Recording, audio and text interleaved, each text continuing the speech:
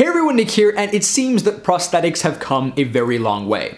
In the last decade or so, what we've been able to accomplish is restoring functionality in patients who have undergone amputations or similar procedures, but what we've stagnated on is the ability to restore true sensory feeling in these patients. That unfortunately seems like a true impossibility. In fact, if you go to many amputees and ask them to test the difference between a rough or a soft surface, chances are they won't be able to do it. Until now. Scientists have created a bionic fingertip that just might change all of that. Let's check it out.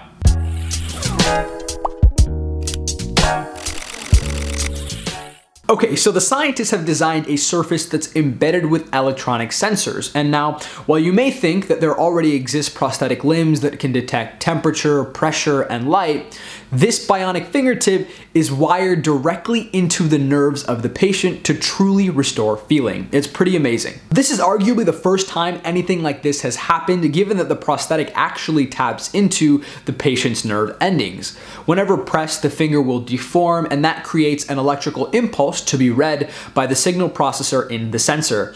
That then sends a message to the patient's nerves and then to the brain in an attempt to recreate the feeling. Now here's the best part. In a completely blind test, the patients were able to tell the difference between a soft and rough surface 96% of the time. Now there have been other tests that weren't as successful, but I think the really important takeaway is that the brain is interpreting an extra fingertip just fine without any problems. This could be huge not only for amputees, but also the field of regenerative medicine as a whole. Just think of where we could go from here. And as always, thanks for watching, and I'll see you guys next time.